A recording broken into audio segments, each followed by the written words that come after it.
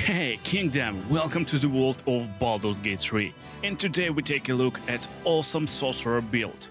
Everyone knows poison spells is kinda worst spells in Baldur's Gate 3, because a lot of enemies are resistant to poison and most spells not doing a lot of damage. But this build will be super powerful and will use poison as main damage source. So get ready for awesome Poison Queen. And also get ready to take your notes. How to make this build yourself and have a lot of fun in Baldur's Gate 3.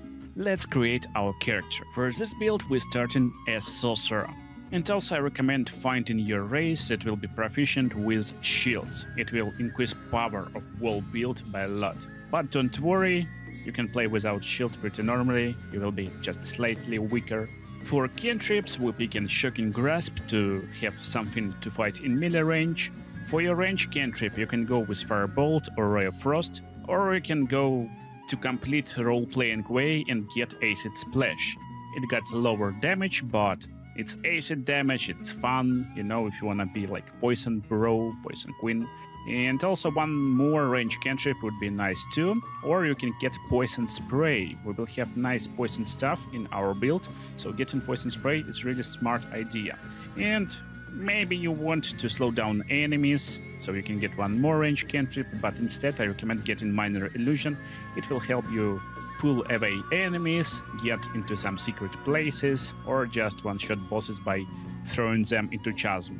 So for spells, as Sorcerer we get access to 2 spells, and also we can change our subclass instantly. So subclass will be Draconic Bloodline Sorcerer. It's just best subclass, if you want a super cool and powerful Sorcerer.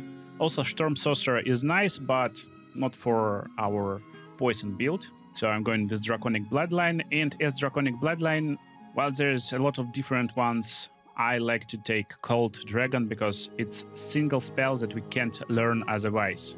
But have you noticed every dragon ancestor got this different alignment? So we got Cold, Lightning and other stuff. And that's why for this build we're picking Green Dragon.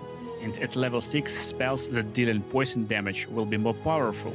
And we are becoming resistant to poison damage. So that's nice and useful stuff for us. And for our spells, at first level we take in Magic Missile to have 100% hit chance if we need to, and Chromatic Orb. Chromatic Orb can be casted with different alignments, and we will pick Poison most of the time to inflict poison damage. Main abilities for us is Charisma and Constitution. We want to have high health, and also ability to keep our concentration, and also as Sorcerer you get proficiency in Constitution saving throws, so that's very nice. And Charisma is our main spellcasting ability to hit targets. Third important stat is Dexterity to get more armor class. So we're maxing out our Charisma to 17, then we get in 16 Constitution, and get in 15 Dexterity. That's completely all in build. If you want to like more balanced one, take 2 points from Constitution, get like 2 in Wisdom. Maybe you can get Wisdom to 12 for saving throws, especially very good in Honor mod. But you can get out with 16 Constitution easily. And so our character is created. How will leveling this girl up to level 5? So level 2, we get access to 1 new spell. But honestly we got everything we need to play with, so instead of getting new spells you can get exploration stuff like Feather Fall and Enhance Sleep. Right now I'm picking Feather Fall, getting Meta Magic, and for Meta Magic we're picking Twin Spell and Distant Spell to give us ability to cast spells from longer range and also to cast 2 spells at once with the use of sorcery points. Level 3 is good level where we get access to level 2 spells, and we can upcast our level 1 spells up to level 2. And again, most of the time at this point of the game, with this build, we will be using our Chromatic Orb and Magic Missile most of the time. So here, good spells is Misty Step, and again, Enhanced Sleep is not on our list. And again, I'm just liking getting Enhanced Sleep, because we don't need all other spells for this build exactly, but if you like, you can get other good spells. You know, if you want to cast Scorching Ray, just pick it. It won't hurt you. But for Meta Magic at level 3, we're getting Quicken Spell. Now with the use of sorcery points, we can cast spell as bonus action, and that's really useful for our build. You will understand just in a second. Level 4, that's where we're getting our feat. And for first feat, we're going to ability improvement, getting +1 into dexterity to round up the stat and get our armor class higher, and also +1 into charisma for same reason. Also, we get access to one more new cantrip. This cantrip can be any cantrip you like. I like using Ray of Frost, or actually at level 4, level 5 and so on, you will face a lot of undeads, so we can use Bone Chill. Bone Chill is really nice cantrip. It will prevent target from healing, and also undead targets will receive disadvantage on attack rolls. That's very useful stuff. And for additional spell, again, I'm liking like utility stuff, so Enhanced Limp will be nice and useful for us right now. And level 5. That's where we're getting our spells from level 3, and there's still kinda no spells that give us some poison damage or other stuff. So here I definitely like picking counter spell to being able to destroy magic of my enemies. That's very powerful stuff, especially very useful in Honor mode when someone casting Fireball on your party and you just can counterspell it. Very nice one. So, how our gameplay will look at level 5? At level 5, we're pretty basic Sorcerer with 4 spell slots of level 1, 3 of level 2, 2 of level 3, and 5 sorcery points. Sometime you will need to cast spell with bonus action with Metamagic Quickened spell. That's why we're always leaving at least 3 sorcery points to work with. Depending on your playstyle, you will use distant spell or not. And also you will use twin spell or not. I actually recommend using it, because twin spell will use 1 sorcery point per spell slot level, and we can cast, for example, Ray of Sickness or Chromatic Orb with it. Ray of Sickness is really nice spell, so level 2 Ray of Sickness, we can cast it on 2 targets and inflict them with poison for 2 turns. Why not? So right now we're not using any creating spell slots of sorcery points magic, because we don't need to. For our quick access table, we will use Bone Chill on undeads. That's cantrip, it's not using any spell slots. And Poison Spray is really nice stuff, but you need to be close to cast this. And also problem with Poison Spray, well, it's doing 2d12 damage right now at level 5, pretty like high damage. It got Constitution saving throw. So if you're missing the spell, then you're doing kinda like low damage. Actually 0 damage, so it's like pretty low. There's no worse damage than 0 in this game. So for now, that's kinda questionable cantrip. Nice damage, but very high chance to miss this stuff. Use it only against enemies who got low constitution, and you will just see hit chance. This enemy got high constitution, let me examine. Yeah, constitution 14. So you will feel nice against targets with constitution around like 10.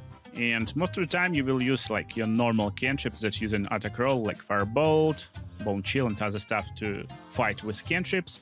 In melee range it will be Shocking Grasp, and your spells will be a Ray of Sickness, and it's using attack roll, so you probably will hit it anyway, and there's saving throw only for being poisoned.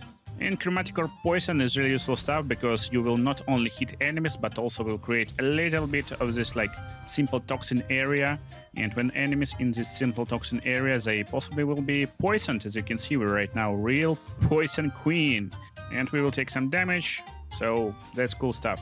And if you need finish targets, go with Magic Missile, of course, 100% hit chance. And now let's finish our build. So level 6, it will be Sorcerer again. We're getting spells, and now it's definitely can be any spell you like, you wish to use. So even with some poison stuff, sometime you just need some kind of fireball in your hand, so why not to pick fireball at level 6. Level 7, that's where we get access to spells level 4. And here I would go into more like damaging road and control road. Maybe I will get Wall of Fire, but actually I like to slow down my enemies when I'm poisoning them, so Ice Storm is really nice pick over here. And also on previous level 6 we got this elemental affinity damage, so now when we're casting poison spells we add in our charisma modifier to the damage, which is pretty nice. Level 8, that's where we're getting one more spell. At level 8 we're kind of finishing Act 2 already, almost finishing, and we get into Act 3 where will be a lot of humanoids. So right now maybe it's nice time to get Hold Person if you haven't picked it already. Nice disable spell, really low level but powerful. And let's talk about our feats right now. And this could be like 2 feats right now. It could be either ability improvement and just max out your charisma, get more stats on your character, or it could be Warcaster. Warcaster gives you advantage on saving throws to maintain concentration spell, and we will be using concentration spell very soon, so it's nice time to pick Warcaster feat. Because level 9, that's where we get access to level 5 spells, and that's where we become a real Poison Queen. Super crazy damage Cloud Kill spell. Most of the players think it's really low damage spell, but that's like one of the most broken spells in the game. I will explain in a second. So, we begin our Cloud Kill and going to the level 10, where we get an additional cantrip. We don't care, pick anything you like. Additional spell, again, we don't care, you can pick anything you like. But if you want my suggestions, I would go with some lower level spells, because we will keep our high level spell slots for our Poison Cloud, so focus maybe on actually like super low level spells. Maybe you wish like to push enemies away from you with Thunder Wave, control battlefield with Cloud of Daggers and other stuff. Or you can just go to utility way and get knocked to open some doors. Again, pretty useful in later acts. Actually, there's a lot of doors and boxes that you can't lockpick normally. Not all the time, at least. And also we got additional meta magic, and this could be careful spell that will give ability to save on saving throws against some magic for allies, why not? Or it could be heightened spell. It uses a lot of sorcery points but gives targets disadvantage on their saving throw, so it's useful when you're trying to actually inflict this poison condition, and you can use these 3 sorcery points on one target. Useful against bosses for this disadvantage stuff, so why not? And level 11 we getting access to level 6 spells finally. And I will always go for Globe of Invulnerability. Especially if you're playing on Honor mode or other stuff, it's just crazy saving spell just in case you need it. And we're finishing with level 12. Again, pick any spell you like, go for low level spells. And I would go actually for some like utility Daylight. It probably will save you a lot of lives and attempts if you're fighting against someone who's scared of sun, for example. Probably you will need it.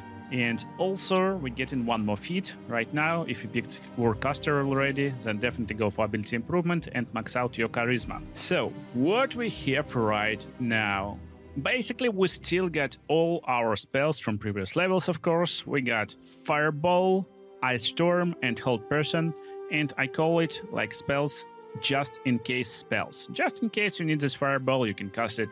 Same goes for Ice Storm and Hold Person.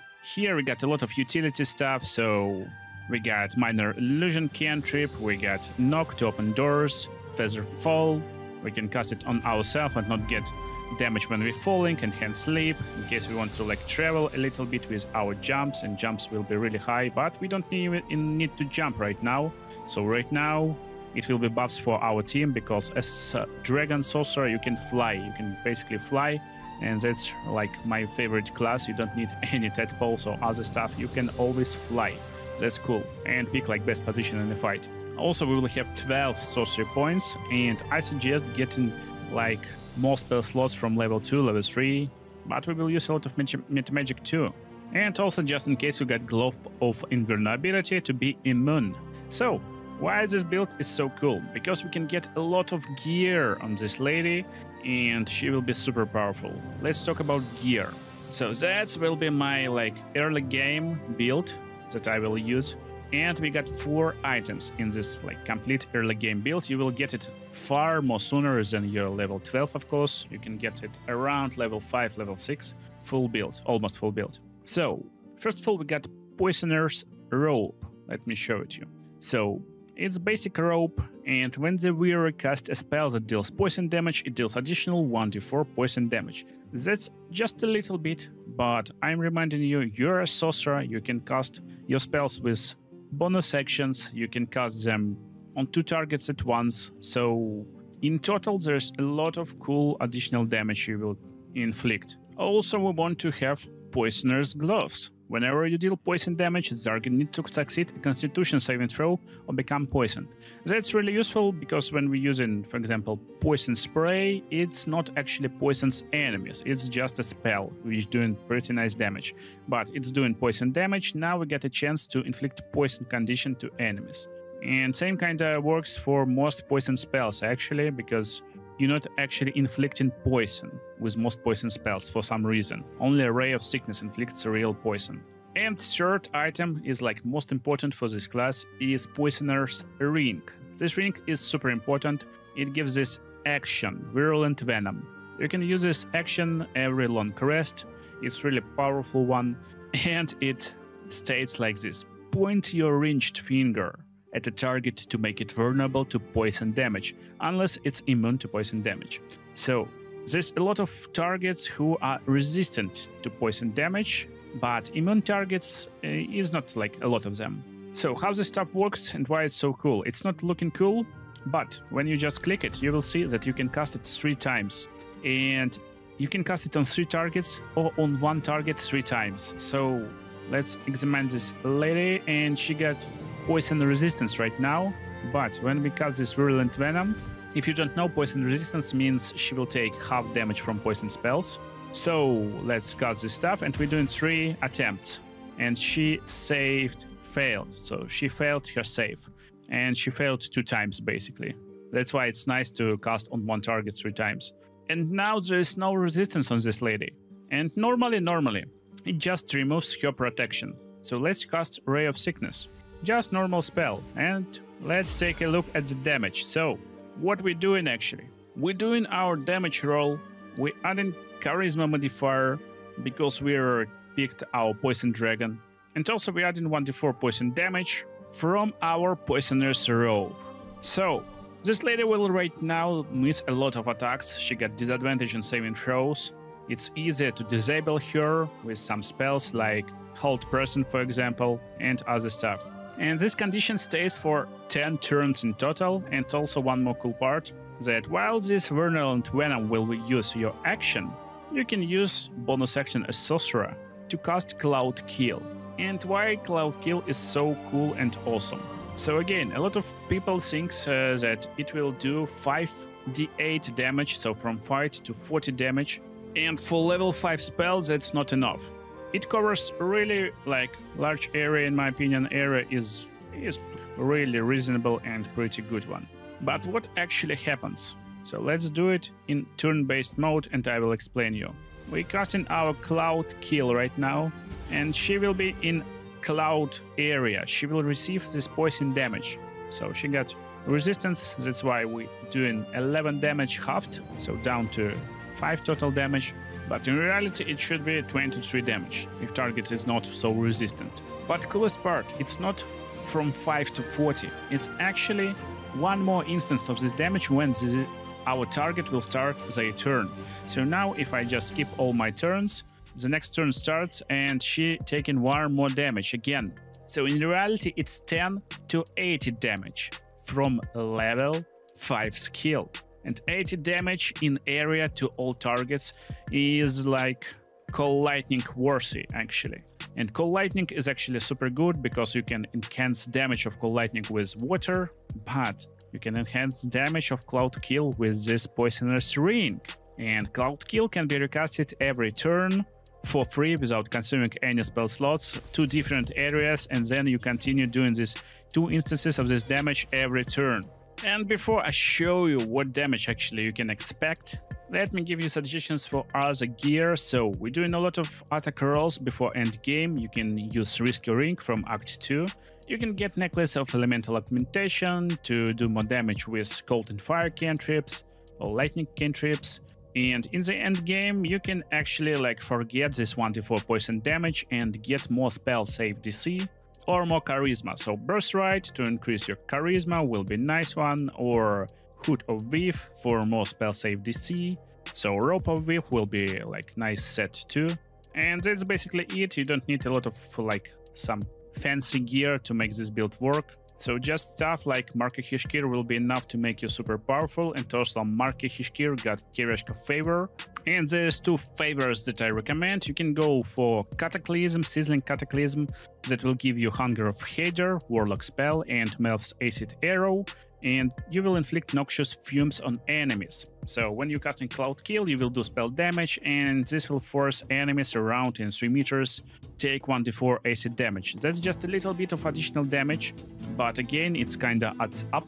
Or you can go into full poison road and get Cloud Kill, 1 more Cloud Kill that not consuming any spell slot, and additional Ray of Sickness, again not consuming spell slot. And also you will always inflict 1 turn of poison upon target. And that's basically damage you want to expect. So depending on how much targets stand against you, you can cast this stuff and try to make them vulnerable to poison damage. Right now, Endrick is vulnerable to poison. This means he will take double damage from poisoned sources. And we used our action, so we can use Quicken Spell and cast Cloud Kill without consuming spell slot. Also, we can upcast it to level 6 in case we wish to do it. And now let's just look at the damage. Damage is just insane. So, targets who are vulnerable to poison damage can take up to 80 damage on hit, and they can take it 2 times in 1 single turn. So basically you're doing maximum 160 damage to a target in a turn, and that's like AoE. It's not single target, it's multiple targets. That's crazy. So up to 3 targets can take 160 damage, and that's insanely powerful and also role-playing build. Also, even in late game, spells like Ray of Sickness will still work and do massive amount of damage, especially if you upcast it, for example up to level 4. You still can use these awesome spells. You can use Twin Spell to cast it on 2 different targets, and damage also will be like pretty reasonable and nice, because you're not only doing poison damage, also you add in your charisma modifier from your dragon ancestry, and also additional poison from poison trails. And yeah, Chromatic Orb can be upcasted too. You can upcast it to level 4 and do this 5d8 damage. Damage also insane, and it will be insanely hard for targets to survive. I hope you enjoyed this awesome Baldur's Gate 3 build, and also make sure to watch other cool builds on the screen right now, and you will have blast playing them in Baldur's Gate 3. See you in the next videos.